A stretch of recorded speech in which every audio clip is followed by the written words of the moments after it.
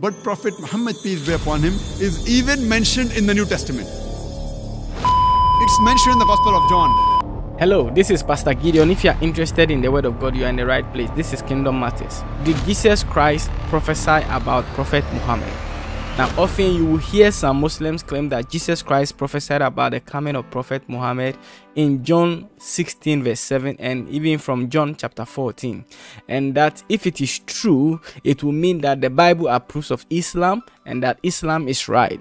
But it is not exactly simple as they are made to assume. Let's listen to this analysis and see its proper context. But Prophet Muhammad, peace be upon him, is even mentioned in the New Testament. It's mentioned in the Gospel of John, chapter number 14, verse number 16. Jesus Christ, peace be upon him, says that I will pray to my Father, I'll pray to Almighty God to send you a comforter. It's further mentioned in the Gospel of John, chapter number 15, verse number 26. And when I pray to my Father, and when he sends you a comforter, he will abide with you forever. It's further mentioned in the Gospel of John, chapter number 16, verse number 7. Nevertheless, I tell you the truth. It is expedient for you that I go away. For if I go not away, the Comforter shall not come. For if I depart, shall I send him. Jesus Christ, peace be upon him, says that nevertheless, it is expedient for you that I go away. For if I go not away, the Comforter shall not come. For if I depart, shall I send him. Now this Comforter, if we analyze, in the original script, in the language Aramaic, it is Paraclete, which means the praiseworthy, which is the translation of the name Muhammad sallallahu alaihi wasallam.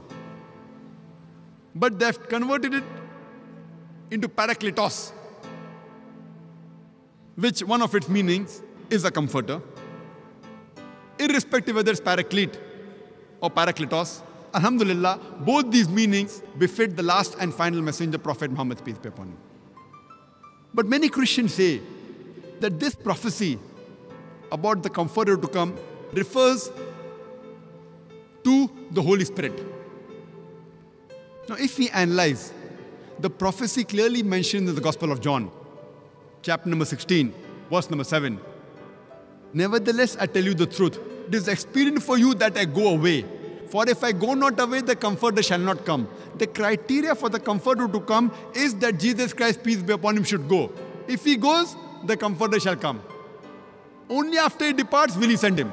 So the major criteria for the Comforter to come is after Jesus Christ, peace be upon him, departs. From the Bible, we know that the Holy Spirit was already there before Jesus Christ, peace be upon him. He was there in the womb of Elizabeth.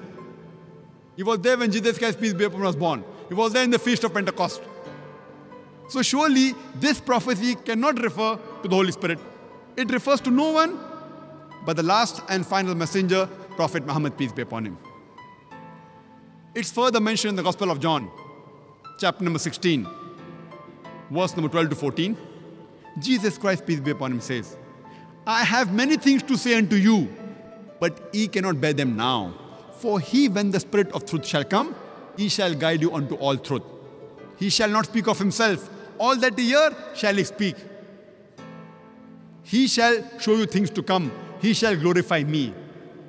This prophecy again refers to no one but the last and final messenger, Prophet Muhammad sallallahu alaihi wasallam. It says, I have many things to say unto you. Jesus Christ, peace be upon him, is saying, I have many things to say unto you, but ye cannot bear them now. For he, when the Spirit of truth shall come, he shall guide you unto all truth. He shall not speak of himself. All that he hear shall he say. He shall guide you to the truth. He shall show you things to come. He shall glorify me. And this prophecy does not refer to anyone but the last and final messenger, Prophet Muhammad sallallahu alaihi wasallam. So here's the argument so people understand your argument. The Comforter, the Helper whom Jesus will send, that cannot be the Holy Spirit. That must be a prophet. And the only prophet that fits that profile is Muhammad. That's the objection you heard, right? Yes, and because the Holy Spirit would have been already there. Okay, so good. Go to John 16:7. Pay attention, because I'm glad you're bringing these up, because if you're sincere, it will be a matter of time. You're going to find the church and get baptized and belong to Jesus Christ and worship Jesus Christ as your Lord and Savior. And so we'll see. Now go to John 16:7. Nevertheless, I tell you the truth. It is to your advantage that I go away. For if I do not go away, the Helper will not come to you. But if I depart, I will send them to you. Right, so the Comforter is not there. So that's obviously not the Holy Spirit. That's the argument, right? Yes. And that's the passage they use, right? John 16:7. Nevertheless, it is convenient that I go, because if I don't go, the Comforter won't come to you, right? Yes, but if I depart, I will send them. Okay, so you believe Jesus sent Muhammad?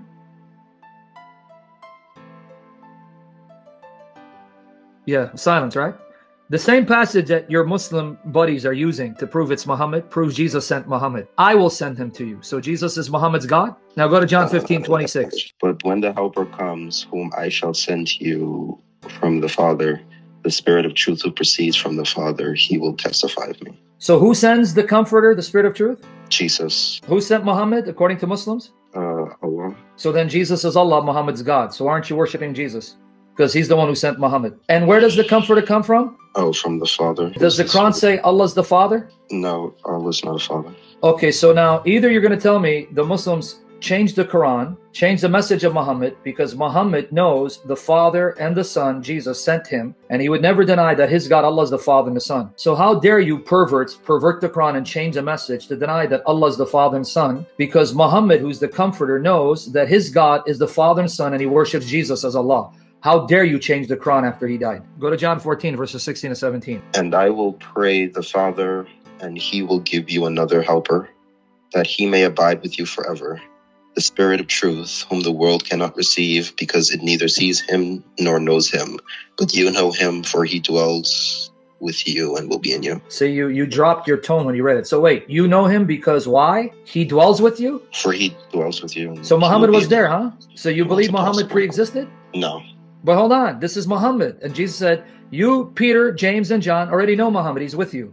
And then Muhammad will be in you. So how do you fit Muhammad in them? How did he enter? Did they swallow him? You sure you want to continue this path of stupidity? I'm not saying you, the Muslim stupidity. Okay, I see what you're saying there. You sure you're saying what I'm saying? So who is it then? If he's there, if he's already there and will be in you, is that a physical human being, or is that a spiritual entity who can indwell physical bodies and empower human beings? Okay, can I ask another thing? Because I don't, because he's saying he'll send this Comforter. Sure. But then he also says it's there and it will dwell with him. Like, sure. I don't. Because if you read John in context and not take verses out of context, it says at the baptism, the Holy Spirit came down upon Jesus and remained with him.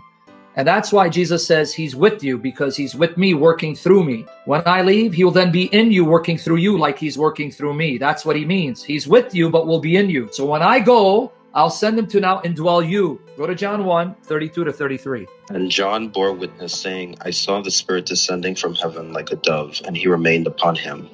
I did not know him, but he who sent me to baptize with water said to me, upon whom you see the Spirit descending and remaining on him. And doing this what? Is Descend. Hold on, before we move on, don't read too fast. You got to learn to see what you're reading. Descend and what? Remaining on him? Yes, remaining on him. Okay. When you see the Spirit come down in the shape of a dove, a visible shape, so you know this is the Spirit coming down. Remaining on him. Now continue. This is he who baptizes with the Holy Spirit. Keep going. 33. And I have seen and testified that this is the Son of God. So you read 32, 33? It looked like you skipped something. And John bore witness, saying, I saw the Spirit descending from heaven like a dove, and he remained upon him. I did not know him, but he who sent me to baptize with water said to me, upon whom you see the Spirit descending and remaining on him, this is he who baptizes with the Holy Spirit. Beautiful. So, and I have seen, and then you're going to 34. You don't need to go to 35. I know you like to give me more verses, but stay. The Holy Spirit will come down and remain on him. And you saw what John the Baptist said, right? He said, he is the one you see the Spirit come down on. He, that one, Jesus, will then baptize you in the Holy Spirit, right? Yes. Okay. Now go to John 7, 38 to 39. He who believes in me, as the scripture has said, out of his heart will flow rivers of living water. But this he spoke concerning the Holy Spirit, whom those believing in him would receive, for the Holy Spirit was not yet given, because Jesus was not yet glorified. Did you now understand why Jesus says, I must go for him to come? Because until I'm glorified, you will not be given the Spirit because the Spirit is with me. Yes, I do. Now it makes sense now in the context of John, right? It does. And then you see why Jesus sends him, because what did John the Baptist say? He is the one who baptizes in the Holy Spirit. So who's going to send you the Spirit and give you the Spirit? Jesus. So now it all makes sense, because now think about it. The Spirit is with me, so you know him because he's with you, because he's working through me, and you see the miracles that I'm doing in union with him. And then he'll be in you, because when I'm glorified, I will send him to indwell you. So where's the problem? No, there isn't one. I see it. But there's a problem if you believe it's Muhammad, because now you're going to have to admit Jesus is Muhammad's God, because he's the one who sent Muhammad, right? But before you go on, I'm going to give you another example. Go to John 16, 14 and 15. He will glorify me, for he will take of what is mine and declare it to you. All things that the Father has are mine. Therefore I said that he will take of mine and declare it to you. So one of the works of the Holy Spirit is to convince you, the agnostic, and me, that everything the Father owns belongs to Jesus. And once you believe that, then he'll draw you to believe in Jesus. So do Muslims believe that everything that Allah owns belongs to Jesus? No. But Jesus says, everything that belongs to the Father is mine. I own everything that the Father owns. Now, my question to you, whether you believe in God or not, just for the argument's sake, according to the Bible, the Father's God, and as God, does he own heaven and earth? Yes, I would say so. Well, I mean, from the biblical perspective, and the Muslim would be thinking the Father is Allah. Okay. Does he own Muhammad? Yes. Does he own Muhammad's life? Yes. Does Jesus own everything that the Father owns? According to this, yes. So you just admit Jesus owns Muhammad, and you sure you want to use this to prove that Muhammad is the comforter? I hope you got something from this video. God bless you. I'll see you in the next video. Shalom.